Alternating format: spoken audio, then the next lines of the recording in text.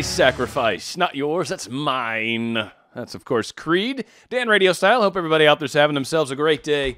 Kind of what I'm talking about. Is it all about me? Because it's my sacrifice. You guys aren't sacrificing nothing. No, it's me. Me. I want to talk about me. I want to talk about I, right? Number one, am I, oh my. Whatever the hell that Toby Keith song is.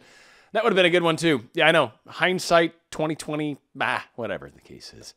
So I wanted to kind of cover this topic, and it actually popped up in kind of a very cool way. It had nothing to do with comments or anything like that, but actually had to do with one. I worked at the coffee shop this morning. I work every other Saturday and Sunday mornings as well, every Sunday. And it's something I do because I enjoy the interaction. I enjoy the neighborhood that I'm kind of a part of, right? I've been at the store for over 8 years. I know a lot of people. Been there a long time. They let me work one day a week. I get free coffee. It's kind of hard to really gripe at it. They pay me to hang out and talk to people I enjoy talking to. So whatever, sure, I'll do it. It's fun times. But it made me think of the concept of many of us need to kind of take a little stock, a little ownership, take a moment and look at our lives. Is it all about me? Is it all about them? Is it somewhere in the middle? Now, before I get too far into this, one thing I kind of want to bring up, and this will sort of be germane in a moment, if you will, but I wanted to ask any of you, have you ever changed your mind about something? Did you used to feel one way and you don't anymore? Did you used to maybe like a certain kind of food and now you don't? Did you used to enjoy doing a certain experience, but now it's like pulling teeth to have to do it? Let me give a couple examples of these things personally. And this is nothing exciting, mind you, but just a couple examples to kind of get your brain thinking in the direction of, have we ever changed our mind? Have I ever gone from feeling one way to feeling another? Now, political is a good one too, because as people tend to age, they tend to change politically. Again, I'm talking to more than half a little less than half my audience, out there is from other countries other than the United States. So, I can't just assume your politics are as jacked up as ours, but I would assume, for the most part, the Western world, which is a huge chunk of my audience, by the way, probably lives in similar circumstances. But again, just another example of where when you were younger, you might have felt one way, and now as you've gotten older, it doesn't really work anymore. But my examples: used to love going to Disneyland. Still do, mind you. I haven't been in years. But, the idea of going to Disneyland sounds wonderful, but the idea of standing in line and going on 4 rides while being at the park for 8-10 hours is ridiculous. Disneyland's great, but waiting in line for hours for a few moments of fun? Yeah, no, I don't know about that anymore. Candy. Loved candy when I was a kid. I could live on candy when I was a kid. Candy and pizza, for that matter, right? Could live on candy and pizza. Start the day off with some Skittles and finish the day off with some, candy corns, whatever. They're like, now that sounds, actually candy corn's a great example of a specific kind of candy. After you eat about 4 of them, you're like, oh Lord, if I eat another one of these, I am going to barf. Again, not something that I when I was a kid, I could just eat that raw, nasty, sugary stuff and go to town on it. Soda. I don't drink soda anymore. It's too sweet, it's too crazy, it's not good for me. Used to love it. Could live on it when I was Mountain Dew and Code Red and Code Blue and all that junk. Man, I lived on that stuff when I was in college. And donuts. Another example of something, and I know a lot of you are thinking I'm crazy. I'm just sharing weird stuff with you guys, but donuts, man. I thought, seriously, this is going to be embarrassing, maybe. I don't know. I did not realize until I started working at a grocery store when I was younger. I did not know that donuts were deep fried. I didn't know they were deep fried. I assumed they got cooked in an oven. I did not know they were stuck in just fat. So when I finally learned that you're taking bread and throwing it in fat and cooking it, I was like, ooh. So I don't eat donuts a whole lot anymore.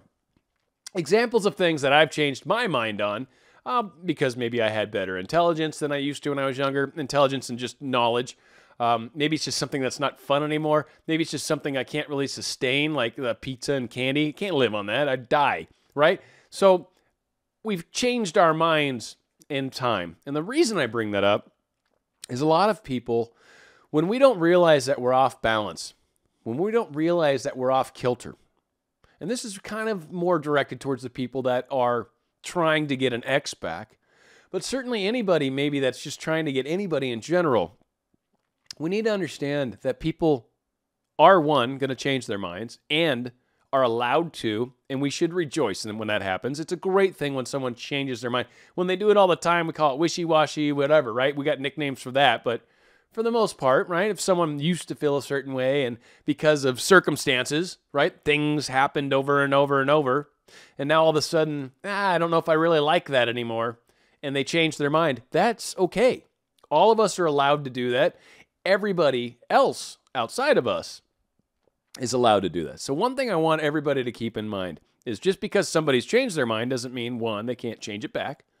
And two, when we're not being the best version of ourselves and someone used to be in love with us and used to enjoy hanging out with us and used to like talking to us, and we somehow did something to change that, and now they don't enjoy that, they're allowed to change their mind because you changed yourself. Now, again, the reason I'm doing this whole show, and kind of circle back to the point, but this does directly tie in. Are we constantly thinking about ourselves? Are we constantly thinking about the other? Or are we somewhere in the middle? Now, if we're constantly selfish, if it's constantly all about me, it's all about me, myself, and I, then that makes it really hard for other people to be around you. It makes it really hard to have a relationship when it's always about you.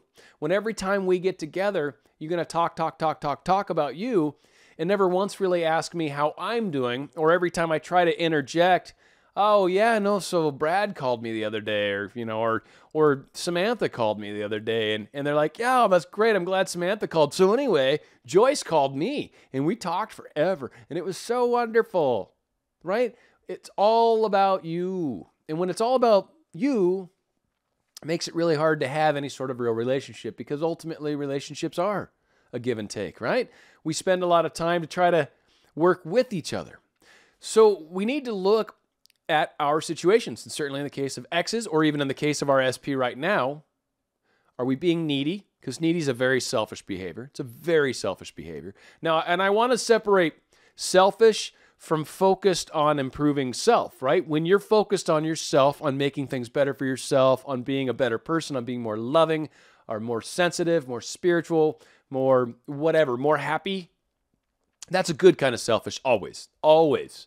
And it starts there because these are behaviors that make yourself feel good. So that's great. And you know, honestly, if it makes you feel good to treat others poorly, which it does, that's one thing. But understand that there's a karmic price to pay when you're causing someone else to feel poorly for your happy thought, right? For your happy feeling. What that's called is energy taking. I've done shows on it. So there's 4 ways we generally take other people's energy.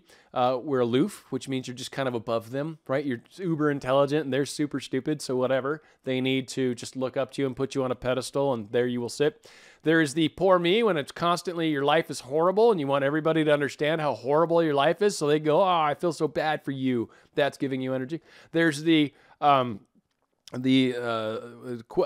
questioning, I'm forgetting it, the aloof, the poor me, the interrogator. There's the interrogator that constantly questions you to death, asks you everything under the sun. Where were you? What time were you? What'd you guys do? What'd you order? Did you guys have fun? Did you hang out? What'd you do after? Did you talk in the car? And then just wear you down with questions. You're just like, oh my God, I wish I was dead. What do you want me to say? I'll say it. Yeah, I cheated on you. Frick, that's easier, right? So again, that's another way of taking energy. And the intimidator is when you're like, kind of a brute, sort of intimidating, like by force, like just the very act, like, oh, he's going to steal my lunch money, right? Like that is another way we take energy. So when you're doing that, there is a karmic price to pay, and that is a very selfish behavior. And a lot of times that's why and how we can get in these selfish ruts. Now understand, if there's someone else that you're wanting to attract into your life, and you're behaving selfish most of the time, more than 50% at least, you're definitely not really someone like, if anyone asked me, oh, hey, so-and-so's behaving such a way, and I'm really interested in them, do you think it's a good idea? And if that person's selfish that they're describing it to, in the way they behave and the way they act and what they say and talk about, no, because that's not healthy. So please understand that if you're behaving that way, if it's all about you, why didn't they call me back? Why didn't they text me back? Why didn't they do this? Why didn't they do that? This needs to happen for my sake, for me. If these are the things you're thinking about, you need to back the truck up. You need to be like, putting right? And then that deep, deep, deep, deep, deep, right? Like that's how that needs to play out. You need to back the truck up, and we need to reevaluate what's going on, right? So again, being overly selfish, not so good.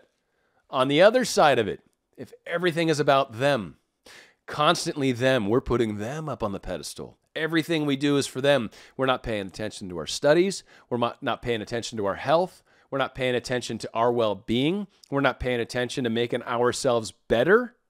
So in fact, you have zero selfish, and in fact, you have zero of the positive kind of selfish that I just talked about, right? And maybe you're even in that place where like, I just can't believe they changed their minds.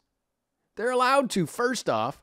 And second off, if your whole life is them, then you're not bringing a whole lot to the table either. Again, not a healthy relationship. If someone was to approach me and say, okay, I like this girl, but here's how she is. She just loves me and worships me and just thinks I'm the greatest thing on the ever since sliced bread, does whatever I ask. I would back them up for a second and say, as much as I'm sure that's wonderful, understand this is not a healthy relationship. And at some point, either A, she's going to change her mind and take you off the pedestal, and then you're screwed. Or B, this is not a healthy behavior, and at some point it's going to bother you that this person has no life of their own. They have nothing that interests them. When you go, so what was your day all about? And you're like, well, I thought about you, and then I was like getting ready to make food for you, and then I thought about how you and I could be together, and you just be like, oh man, really? Like you have nothing intelligent to add to this at all. So again, being completely on that side of it, yeah, not good either. It's a balance. And the reason I brought up the coffee shop is that is a great way, in my mind, for me, in my world, to kind of make sure I'm out there balancing and helping others and being a part of others and just trying to spread goodwill, good cheer, and having it not be about me, right? And again, I work a lot of customer service stuff, so that's just, most of my jobs. But when I come home, or even sometimes I'll be honest, when I come home and just start focusing on the tasks at hand at home, I don't want to deal with other things outside of me. It becomes a very selfish time for me, and healthily so for the most part, right? It's just time for me because I spend a lot of time doing for others, and it's great, and there's very rewarding, and I enjoy my life, and I enjoy what I do, but there's the balance of time for me. What did I learn today? What happened today? What wasn't good? What can I do differently? How could I have handled that situation differently? What would I like to experience tomorrow? What would I like to experience a week from now, a year from now, 5 years from now? Again, you need to spend some of that time kind of focused on you. And maybe if you're busy and you got kids and all that stuff, right? They're constantly yip, yip, yip, yip, yip, right behind you. Maybe it's while you're stirring the noodles for their macaroni and cheese, right? At least you're having thoughts for the moment while they're screaming in the background, torturing the poor dog, right? You're like, yeah, so, yeah, today I could have probably been a little more patient with the kids. Oh God, it's bubbling, right? So again, we want it to be a balance. And as I've talked about before, a lot of this is self-reflection. This journey is about improving ourselves. If we're looking higher and onward, a man's reach should exceed his grasp, or what's a heaven for? I think it was Browning that said that. It's a beautiful quote. It's one I kind of live by. So it should be out there beyond your reach, but it should be attainable to a degree. So we want to constantly make sure we're trying to reach. We're trying to do new things. We're paying attention to what's going on internally. We want to make sure there's a balance between just me and just you. We want that balance. We want an interaction. We want a healthy relationship, because that's what really we're all looking for. We may be chasing after Sam, our ex, or Joe, the guy around the corner that doesn't even know who I am, or Veronica. Veronica. Who knows what we're trying to accomplish? But again, we want to keep things in balance. It's about you. It's about them. It's about all of us. The community I keep talking about here, even on the channel, with all the people that watch and listen and comment below. It's all about those things. It's the giving and taking. It's the helping and learning from. It's the teacher, student, student, teacher kind of concept. There's a thing called Law of One, which maybe one day I'll get into, but it's like super deep, esoteric, metaphysical, crazy stuff. Super awesome, though. Law of One, very good. If any of you are crazy and want to read into some very heavy metaphysical stuff, Law of One, it's good stuff. Or Law of Ra, it's also called. But look it up. There was a site. Forget the name of the institute or something or other. You'll find it. You'll find stuff on it. It's amazing. Anyway, totally off topic. Again, my whole point of this is to try to work on being balanced. Try to work on being like the giver and the taker, right? And trying to also pay attention where we're not being healthy in these choices. And again, to circle back around, people are allowed to change their mind, you included. Just because you believed something a year ago and you're so strongly devout to it, but now after spending a year working on yourself, maybe you have a different view about things. Maybe ketchup is no longer your favorite condiment. Maybe you're really fine with just maybe a little barbecue. Maybe a little mustard. Who knows? But yeah, ketchup, I don't know. Just don't really like it anymore. That's okay. Mayonnaise, it's kind of gross. Don't like it. Once I learned how it was made. There's another example. Yeah, no, don't put any of that on my sandwich. I'll find something else to put on there. You can leave mayonnaise off, please. And a lot of people are like, I love mayo. And I know, that's fine. That's totally awesome. Again, it was just one of those things. I took a nutrition class when I was younger, very young, and that really affected foods that I was going to allow myself to eat. But in the end, it's probably done me a lot of service. So hopefully this all kind of helps, kind of gets us thinking in the right direction.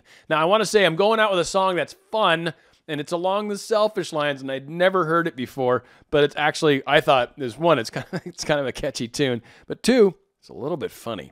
Anyway, it's by Jake Miller. It's called Selfish Girls. Dan Radio Style. Call my voicemail and I'ma start singing. This song's for selfish girls. They want the whole wide world. They just want everything. And they cry when the sky ain't blue. This song's for selfish girls. They want the whole wide world. I give him everything. And there ain't nothing I can do. Yeah.